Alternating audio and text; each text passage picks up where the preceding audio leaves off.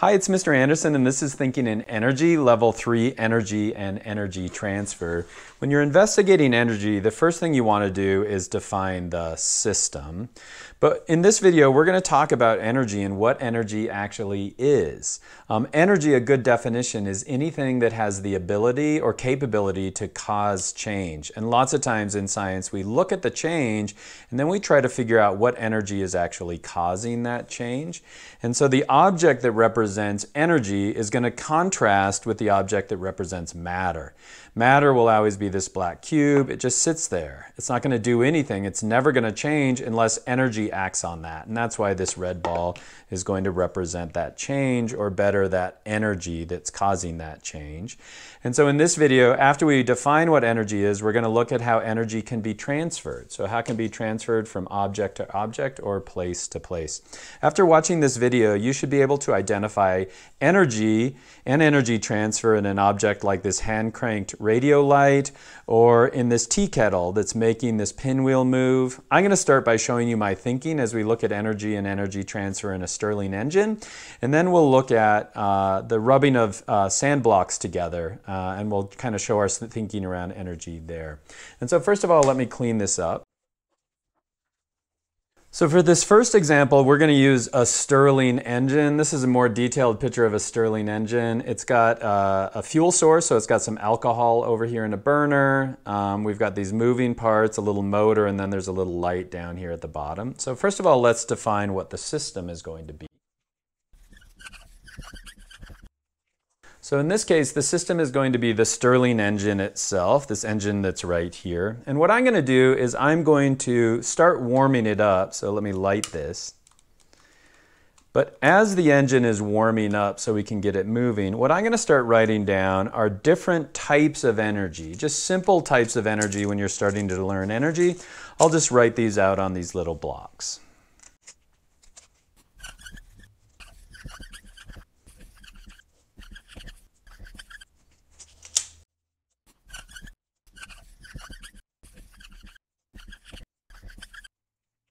Okay, so the types of energy that I've written, you can notice that I'm not writing things like potential or kinetic energy. I'm just writing energy that we could see in a typical object. So I wrote motion, electricity, light, sound, and heat. And so the reason I wrote them on the blocks is we can start to think of those as just like units of energy. I colored them red because the red is going to be just a representation of energy, or energy that makes change. And so I like to just write these, and so as we're looking at a phenomena, we can start adding these almost like currency to the model. So let me see if this is willing to start.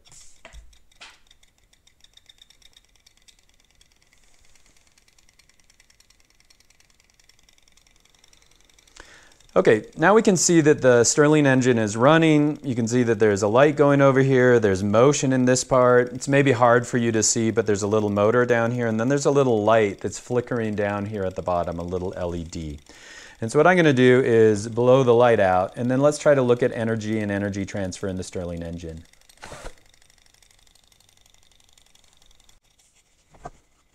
Okay, so the first thing I'm going to do is just write down, what did I see changing? What were the events that were really taking place? So let me write out the 3 events that I saw.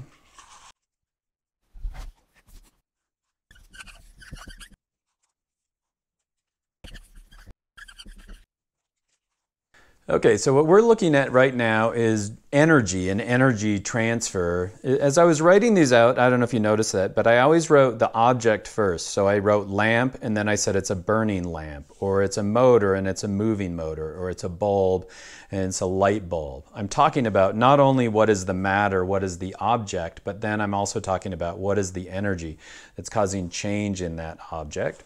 Now the next step, what I want to do is I want to go through and look at each of these steps along the way. So the burning lamp, what type of energy are we going to see in the burning lamp? Well, the big ones that I saw would be heat. I could feel that. And then another one that I would get is going to be light. As it starts moving then, if we're looking at the energy in the moving motor, I'm obviously going to have energy of motion. But another thing that I picked up would be energy of sound. So what I'm really trying to show is not only what's the object, but what's the energy within that object. And then the light bulb, if we were to figure out what is the energy there, well, there's light and there's probably also electricity. And so you can see I'm just defining what's the energy in each of these cases. And now I've shown the energy, but I really haven't shown energy transfer. Energy transfer is me showing how that energy moves from one location or another, an object to another object. And so that's what these arrows represent in the middle. So the heat and light in the burning lamp is transferred. So that arrow represents the flow of energy into the motion and the sound of the moving motor. And then if we look at the moving motor, what does that represent? Well, that energy is going to move from the moving motor into the electricity and the light of the bulb. And so on this model, what I've showed is not only what are the types shown, what are the types of energy, but I've also shown how the energy is transferred. So I'm going to clean this up and then I'm going to have you do the same thing, but we're going to use a different object. Okay, for the next one, what we're going to look at are two blocks. So we have block A and then we have block B, and then they have sandpaper on the top of them. And so what I'm going to do is collect a little bit of data, and then we're going to rub those blocks together.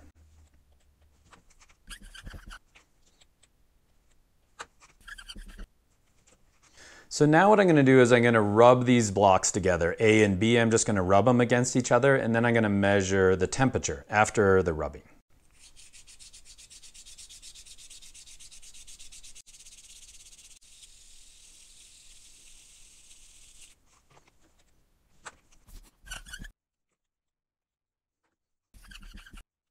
Okay, so if we look at the evidence, at the beginning they both had a temperature of around 21, 22 degrees Celsius. After rubbing, you can see that block A got quite a bit warmer. It's 30, almost 31 degrees Celsius, and then block B is going to be 25 degrees Celsius. So let me define the system.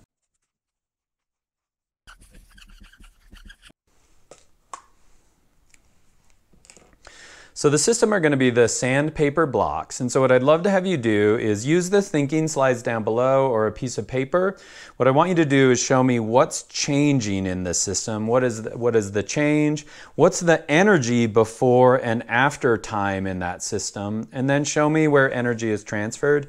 Remember, I've got these different types of energy that are listed out: motion, electricity, light, sound, and heat. And you could use those in the energy. So pause the video, show me your thinking, and then come back and we'll see how our thinking compares.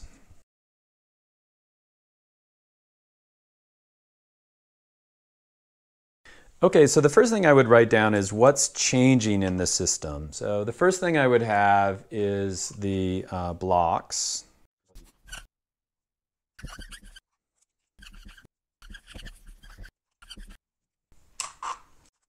Okay, so I've got blocks in both locations. First we have the rubbing of the blocks, they're rubbing on each other, and then we have the warming of the blocks. And so the next step is I have to write down what type of energy did we have here and what type of energy are we going to have here.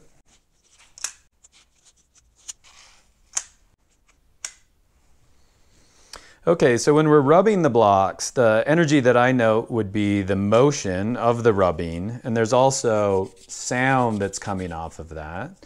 And then if we're looking at the warming of the blocks, it's mostly going to be heat. So we're going to have heat energy when it's done. And so how is the energy transferred? Energy is going to be transferred in this direction. From the rubbing of the blocks, we had this motion and sound, to the heat of the blocks. Now, in a future video, we're going to start to think about how do we quantify all of this and how do we make sure that the energy is conserved. But when you're just getting started, a way to start thinking about energy is, first of all, write down what's changing in the system. What is the energy at each of those different parts of the system? And then how is the energy transferred? So that's thinking in energy level 3, energy and energy transfer.